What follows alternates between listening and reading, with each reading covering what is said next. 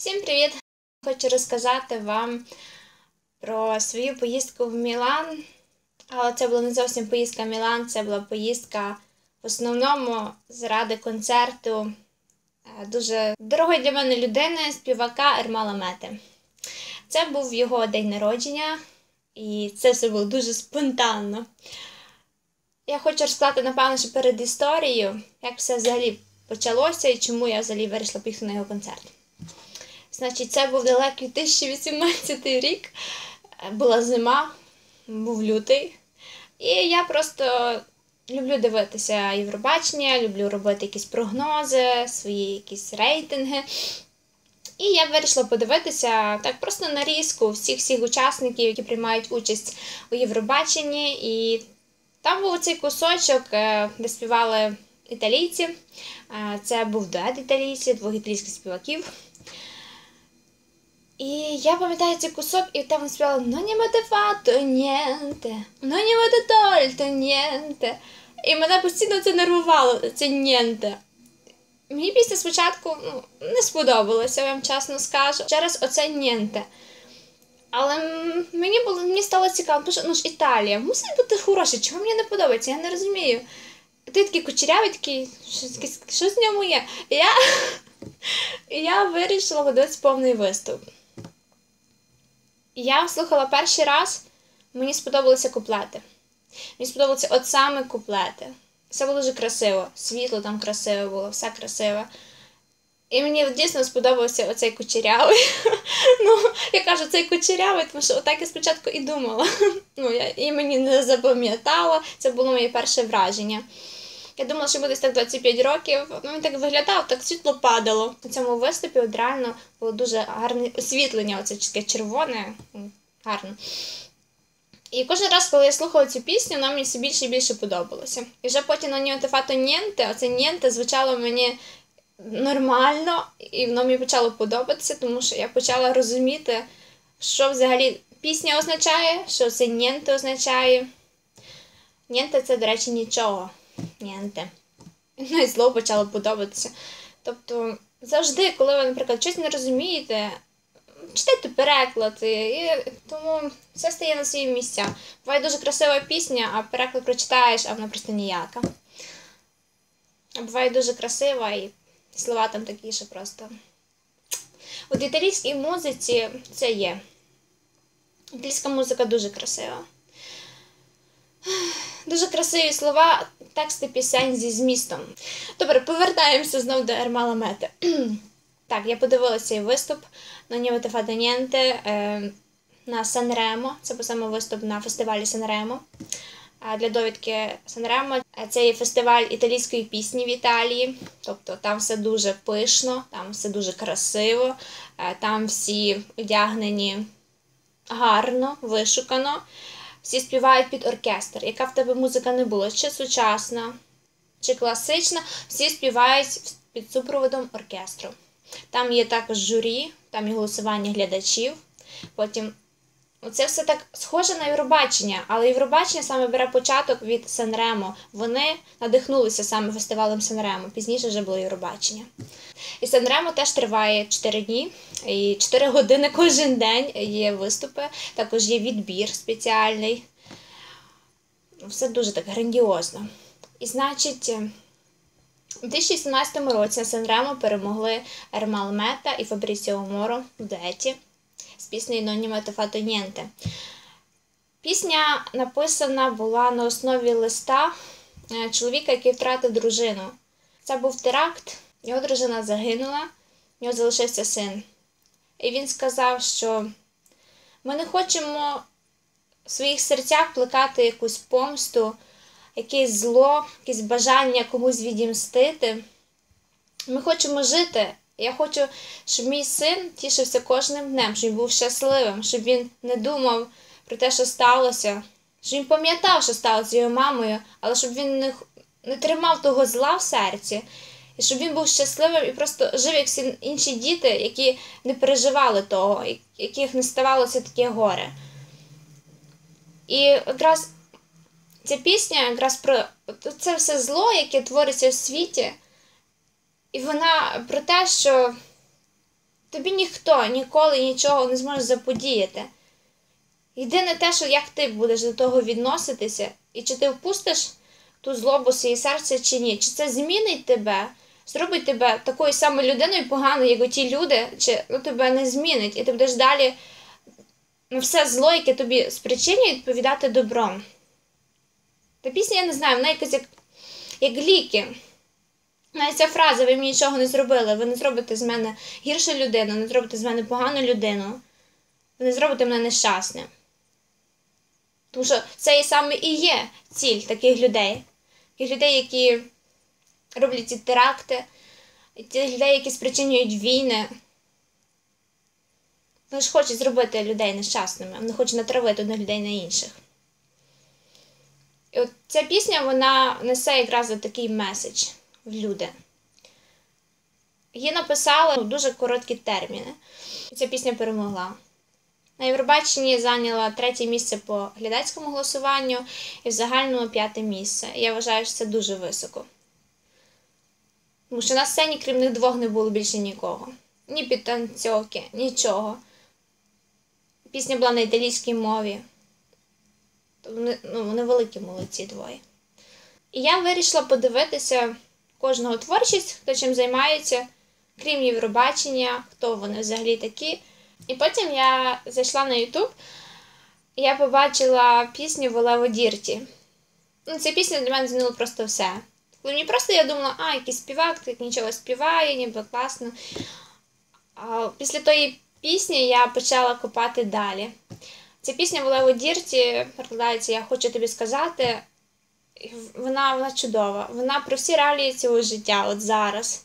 Там є трошки і про політику, і про те, як буває важко жити в тому світі, але ми не здаємося, тому що ми завжди йдемо вперед, і ми ніколи не повинні зупинятися. Ми повинні знати, що десь там на дорозі, ті, які ми йдемо, на нас чекає щось хороше, нас чекають ті люди, яких ми повинні зустріти. Я не кажу в плані там любові, дружби, а ті люди, які нам потрібні в нашому житті, для того, щоб рухатися далі. Ті, які приєднаються до нас в якихось спільних справах, в спільному хобі, в роботі, в нашій творчості. Кажуть, якщо ти хочеш рухатися швидко, йди сам. Якщо ти хочеш йти далеко, йди разом з кимось. І пісня шикарна. Кліп, задумка кліпу. Я думала, що цей хлопець біжить? Що він так довго біжить по тій дорозі? А вже під кінець до нього приєднується дівчина, і вони вже біжать разом. І Ермалмета, він задіяв, що там саксофон. Це просто... Я просто великий фанат саксофону. Хто б не знав, я великий фанат саксофону. Я вважаю, що в якій пісні є саксофон, вона просто приречена на вічність, та пісня, тому що він якось... Цей музичний інструмент, він окрилює пісню. Він просто дає такий політ, десь аж там в небеса, я не знаю. Він якось найбільше торкається душі. Він настільки тонкий, він як скрипка. Щось таке в ньому є, я не знаю. Якісь трошки магії. І там був саксофон, і він був чудовий. І це взагалі просто. Італія, захід сонця, літаки в небі. Оця парочка, цей хлопець, дівчина, такі красиві, біжать по тій дорозі, а потім Ермалмета спиною своїй шкірянці, кучерявим волоссям йде по тому мосту, і цей саксофон під ту музику. Це просто, я не знаю, це мій найкращий момент в кліпі взагалі. Я дуже-дуже люблю ту пісню, це просто для мене щось. Я просто обожнюю цей бридж. Бридж там просто чудовий. Я пам'ятаю той день, як я сиділа, перший раз слухала ту пісню, я почула цей бридж. Я сиділа в навушниках, я тримала їх отак, я їх так притиснула до своїх вух, закрила очі, я десь 20 разів переслуховувала, я так кайфувала від того моменту.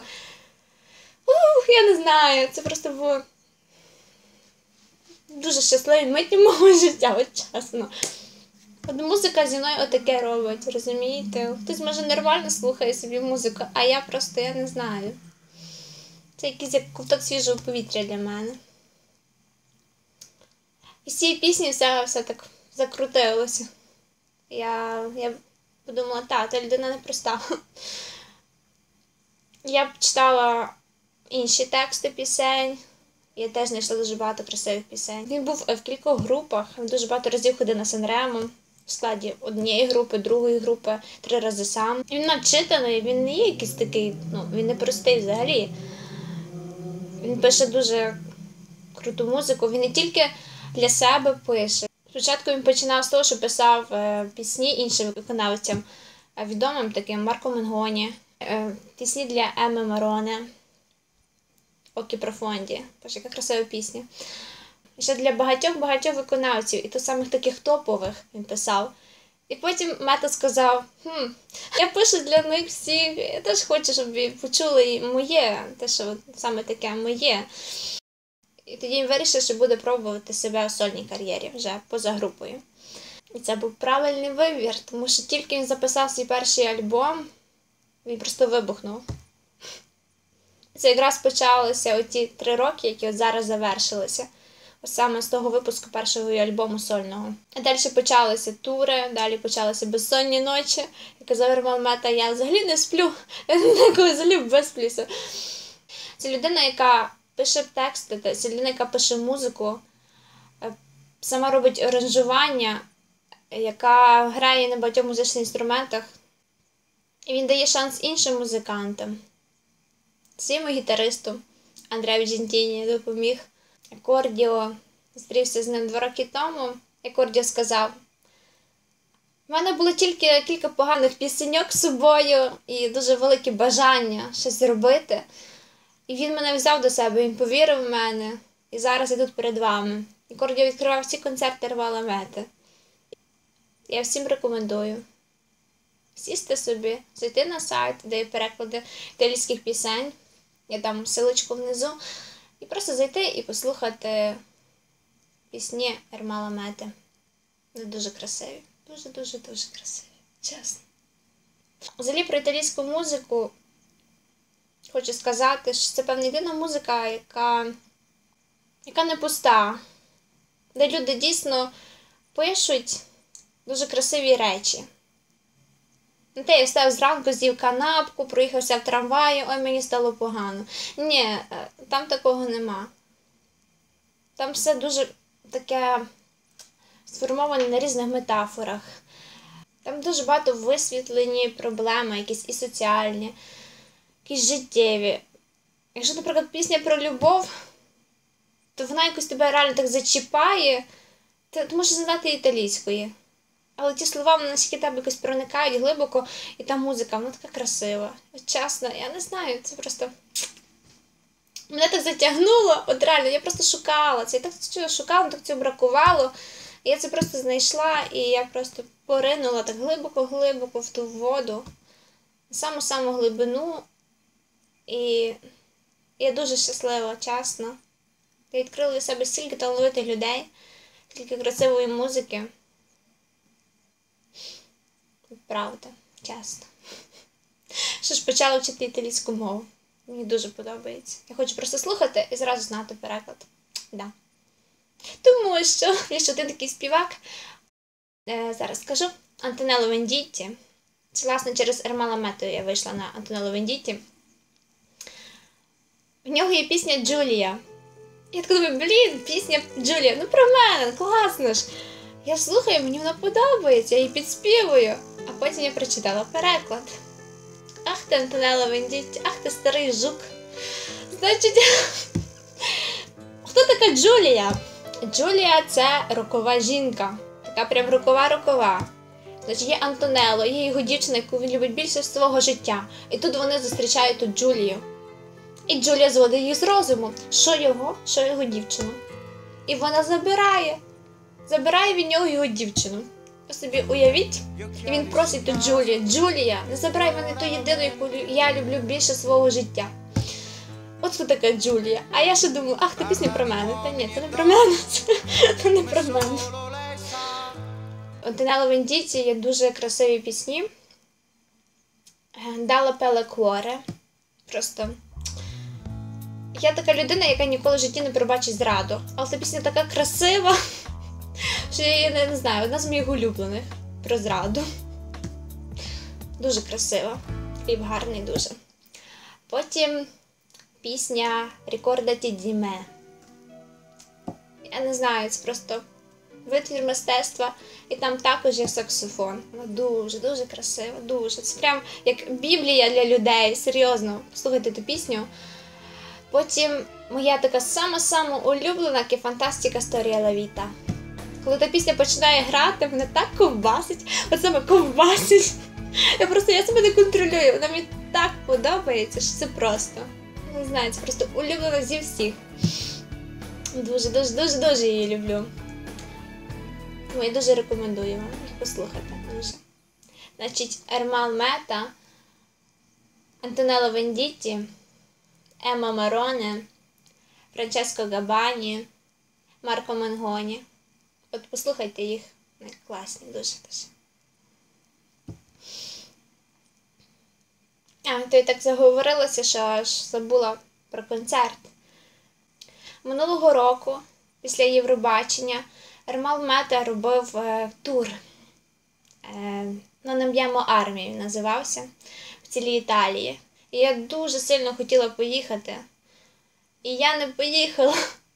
Я планувала десь 3 поїздки в різні міста, тому що я не знала точно, куди я встигну, на яку дату. Це був для мене великий стрес, коли я планувала це все, розраховувала, і я не поїхала. І це просто, це мені так розбило серце, що я згадувала про це, і мені стало так погано, і так хотілося плакати, чесно. Це ніби що таке дорогоцінне втратити, дуже цього хотіти і не зробити. Тому якщо щось плануєте, їдьте, не знаю, їдьте, робіть, щоб просто не шкодували. Це було таке, що я казала, я буду шкодувати про це все своє життя. Мені було стільки погано. І потім в мене був день народження. І це було одне з найкращих день народження, які в мене коли-небудь були. Я поїхала в село до своєї бабусі, приїхали мої батьки, приїхали мої друзі. Я їх дуже сильно люблю. І все було дуже душевно, красиво. Ми поїхали на ставок, були шашлики, все було дуже класно. Потім в садочку в нас ми розклали стіл, включили світло, лампочки. Вже був вечір, було дуже файно, так красиво, дуже гарно. І я вирішила, що я хочу включити саме пісню «La vita migliore». Цю пісню я почула, що коли я жила в Києві. Так випадково. Серед моїх улюблених пісень її не було взагалі на її плейлисті не було. Але тут я якось натрапила на неї, включила, і мені так сподобалось, що я танцювала, певно, весь вечір. І я подумала, вона дуже класна така, щоб потанцювати. Треба щось придумати, треба щось записати там таке на день народження. І потім ми з моєю подругою Мар'яною ми її станцювали. Запалили бенгальські вогники, там рухи придумали, і ми її станцювали. І коли я задувала свічки на торті, я дуже довго дивилась на ці свічки. Я просто була в якомусь трансі, я нічого не бачила довкола, більше крім них. Я вирішила цього разу загадувати не те, що завжди. Тому що для мене це вже втратилось якийсь сенс. Я вже це більше не хотіла. І вирішила цього разу загадати те, що я хочу от саме в цей момент. І я просто дивилась на ці свічки, і я просто відчула, я так хочу в Італію, я просто хочу в Італію. І потім друге, це, Боже, ти краще знаєш, що мені треба. От, хай збудеться те, що ти вважаєш за потрібне. Те, що дійсно десь там в глибині моєї душі, що я дійсно дуже хочу, і ти це знаєш. І хай воно буде, хай воно здійсниться. І я нарешті задула ці свічки, і все збулося. Майже все. Там лише одне моє бажання таке, і хай воно буде там таким особливим, і хай воно залишиться в таємниці. Але все інше, все збулося, і навіть більше. Таке, що я взагалі не очікувала. І одною з таких маленьких моїх мрійок, це не мрії, це просто таке бажання було потрапити саме на концерт «Ерmalmeta», на який я не змогла потрапити. І це було щось таке нездійсненне, тому що тур закінчився, концертів вже не буде, концерту вже в Мілані не буде, в армії вже не буде. Тобто повноцінно з бендом його, з його музикантами. І я це прекрасно розуміла, я дуже шкодувала. І тому в листопаді я купила квиточок як компенсацію за те, що я не потрапила на концерт Ермала Мети, я купила квиточок на Марко Менгоні на травень в Рим. І я шкодувала, чому я в Рим взяла? Чому не в Мілан? Це ж Мілан. Марко Менгоні Мілан любить, і там все буде дуже красиво, теж Поро Масаго. Але після Нового року я дуже цьому зраділа, що я обрала Марко Менгоні саме в Римі. Тому що після Нового року Ермал Мета оголосив, що він проведе заключний концерт 3 довгих років, щасливих років його життя на форумі Асаго. Я змогла поїхати. Це були одні з найкращих 2 дні мого життя.